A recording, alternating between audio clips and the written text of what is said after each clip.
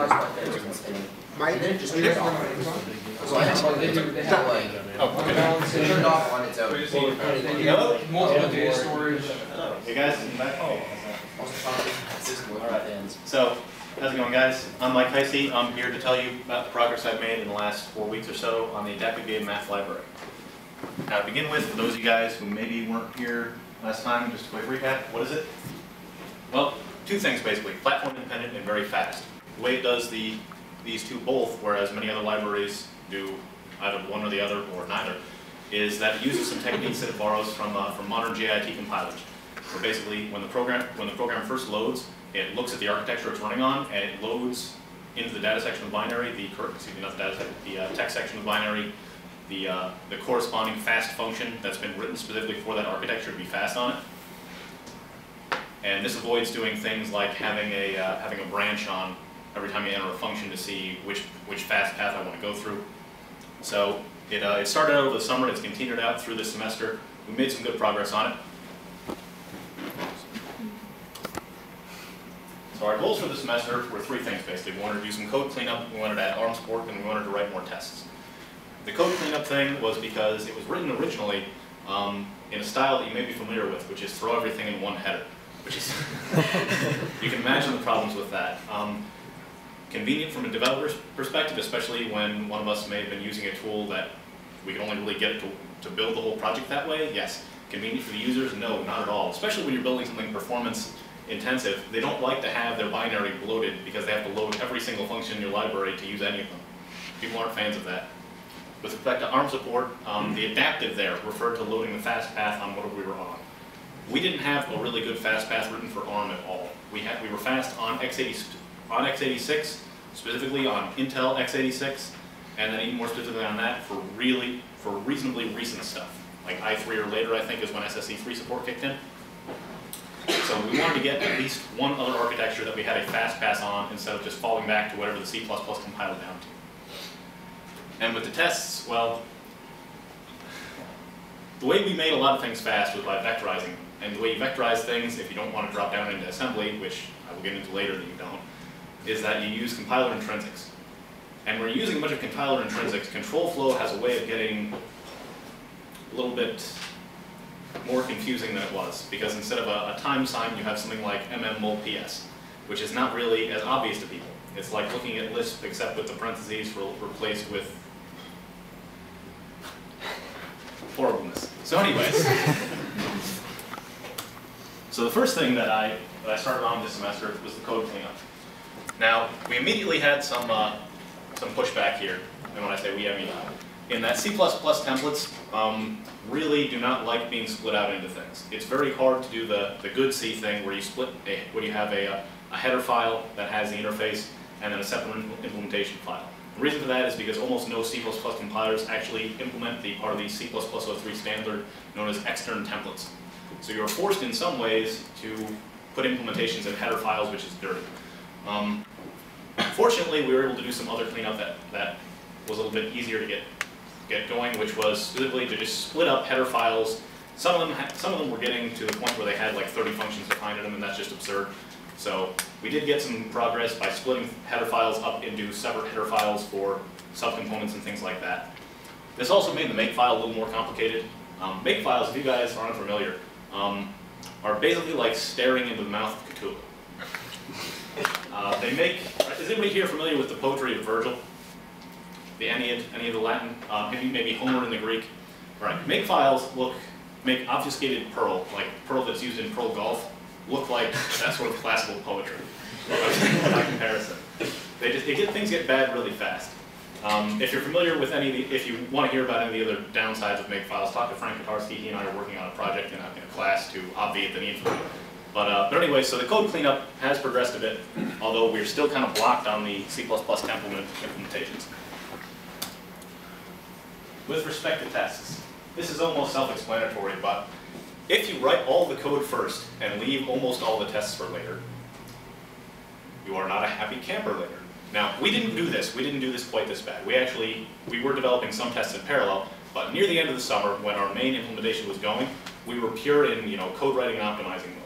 And that meant that a lot of tests got left for later. And unfortunately, that kind of we kind of have to pay the piper now. Because just writing pure test code is not fun. Most people like to develop things and see, you know, oh, there's this new feature. Or, oh, hey, we have a 2x speed up. Or, you know, even a 1.1x, you know, sometimes it's nice. When you're just writing stuff where there's all downside and no good side, your motivation tends to sap, and it's very difficult to continually remind yourself of what the goal is. So what I would recommend to all of you today is to balance your veggies and your ice cream. Don't have your dessert before dinner. Write your tests while you're writing the main code, please. All right, now on to happier times. ARM support is actually moving at pace pretty well. It's a little bit different than we expected. Peter, I believe last time you asked me what iPhones that ARM Neon, which is SIMD, which are the SIMD instructions work on. It actually didn't come in the 3G, it came in the 3GS, the iPhone 3. See, it was part of ARM v7, which any ARM with Cortex in the name of it supports Neon basically. Unfortunately, my phone, this little LG Optimus rinky-dink thing, also doesn't support Neon, so that made testing a little more difficult. What's good though is that the generation right before it, which my phone has and which the iPhone 3 and the 3G both have, does support some SIMD instructions. They're just called ARM SIMD instructions. If you Google for ARM SIMD instruction set, 98% of your hits, including all of them, the first 5 pages of Google, will be instruction set for Neon, instead of the ones you're actually trying to develop for. But it can be found and you can develop with them. It's a little bit of a restricted set. You have fewer floating point operations than you want, and you mostly have various widths of integers. But you have them and you can test them, and that's nice.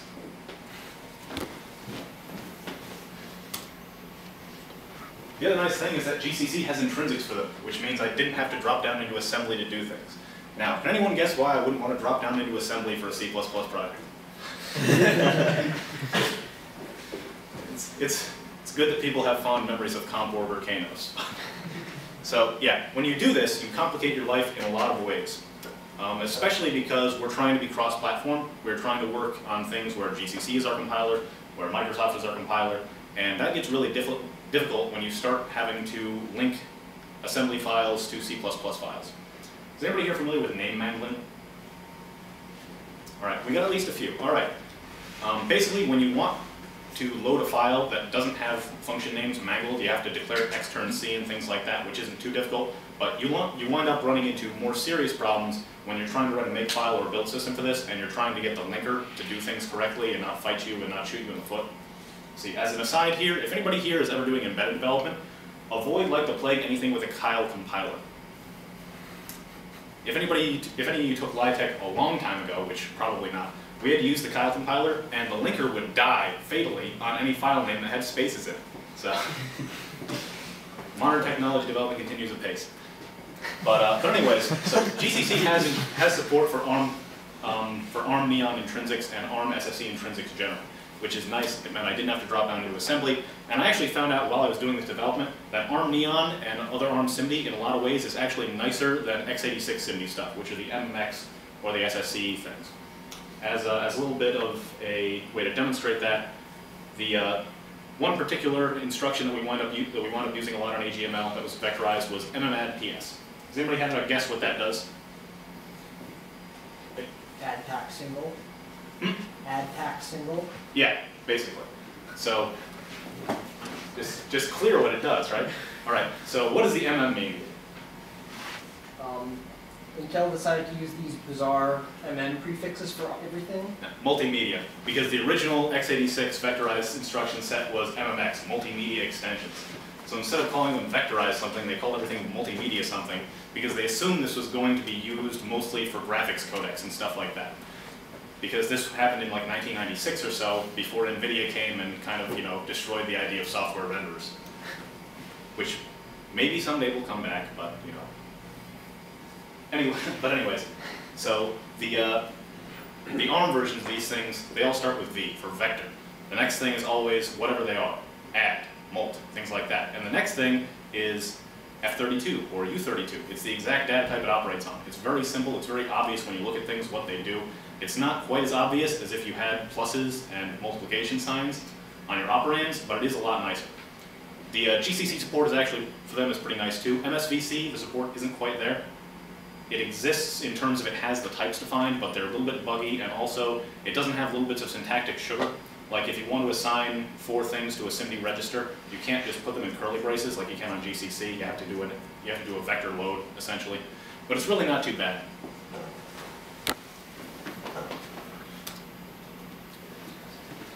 And the other thing that was nice is that the performance came in almost exactly where we expected it to be. Naively, we thought that if we're doing vector operations on 4 things at once, we should get a 4 times speedup, right? Well, in reality, there's overhead. On any architecture, pretty much, the vector register file is a separate register file for your main set of registers, so you have a little bit of overhead in terms of shuffling things out of your regular registers, or out of it, or getting them from there to the vector registers, or putting an immediate value there, something like that. But the overhead isn't that bad. In practice, we were able to get almost the exact same speed up that we got when we were doing the x86 implementations of these, which was nice. That felt good. There's a caveat there. We didn't get it right away because we ran into one of the same problems we did. Anybody want to guess? Take a wild guess. What problems you might come into with respect to vectorizing code? All right. Think of if you're doing, let's say my vectorization unit is 4 things, right? I can fit 4 values into a vectorized register. And I have a list of 10 things to do. I do the first 4, then I do the second 4, then what do I do with the last 2? You have lots of fun figuring that out. But no, basically you do have issues with that where you've got little bits of stuff left at the end or at the beginning if it's not aligned, where you have to deal with it in a serial manner anyways. That's actually surprisingly not where the overhead came from though. Does anybody here like their ego being boosted sometimes? Because one of the easiest ways to do that is to write vectorized code, because it's one of the only ways in existence where a human, a competent human, not even a really skilled human, can routinely beat the code that an optimized compiler generates, and by a wide margin. And even more surprising is the fact that what you're actually beating is the register allocator. Now, does anybody here know about the register keyword in C and C++? All right. Matt, I'll pick on you. What does the register keyword do? It's supposed to. Both of them are Matt. They're both named Matt. It's whichever Matt has the semaphore. okay. It's supposed to say that variable is stored in a register. Yes. And what does it actually do? Absolutely nothing. You guys know why? Because register allocators have been a lot smarter than humans for at least 15 years.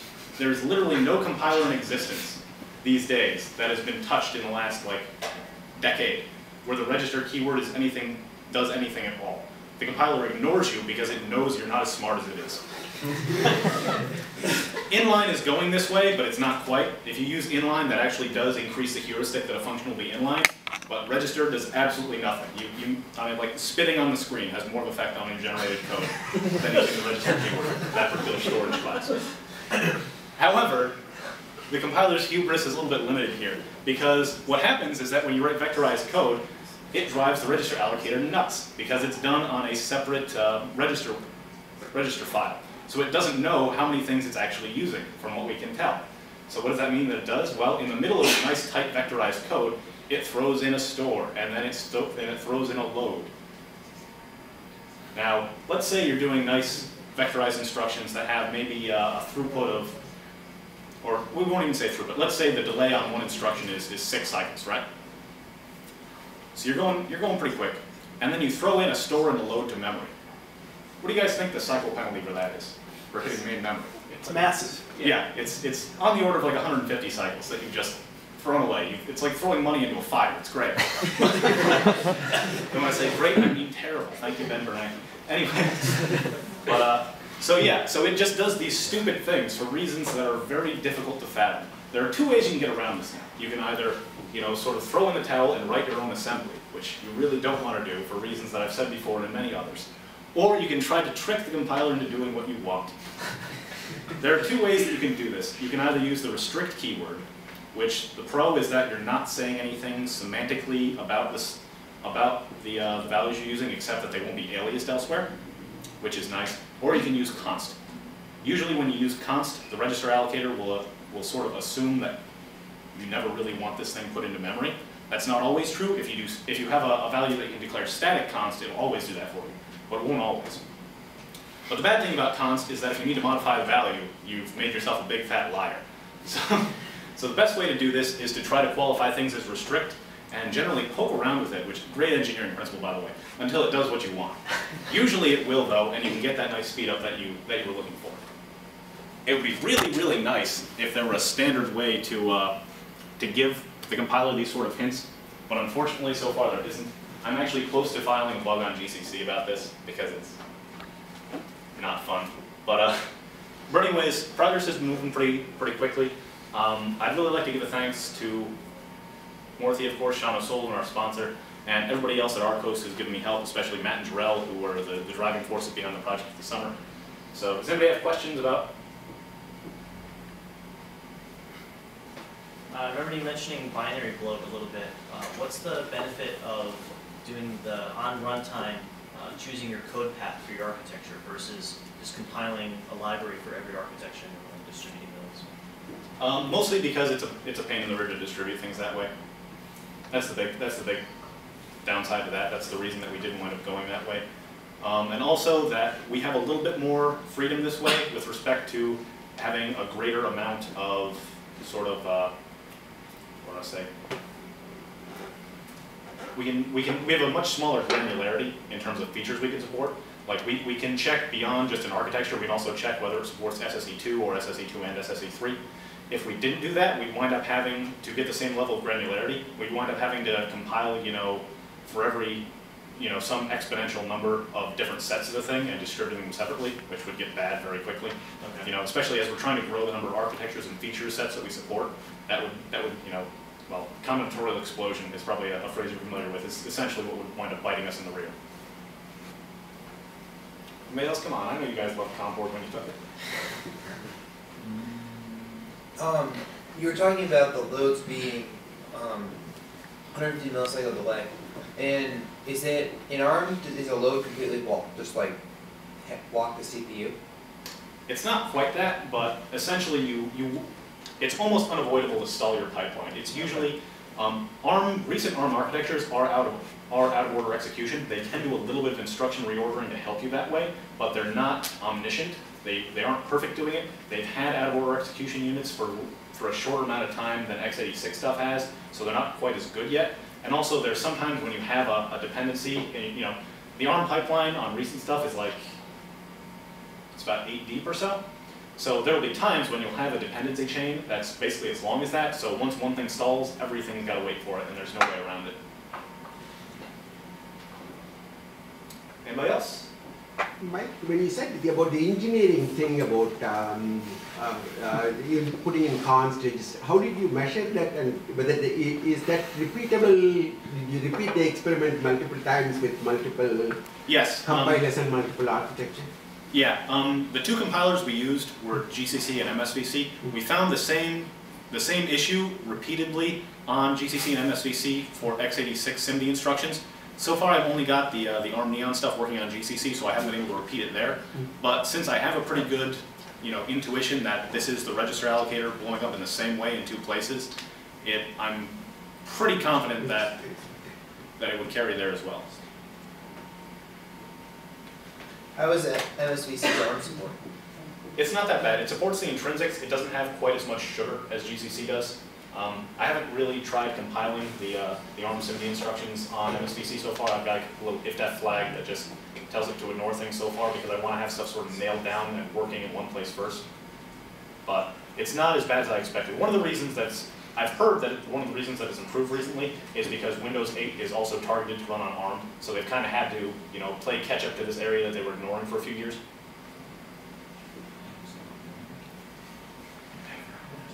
All right, well, thank you, folks. It's been a great audience.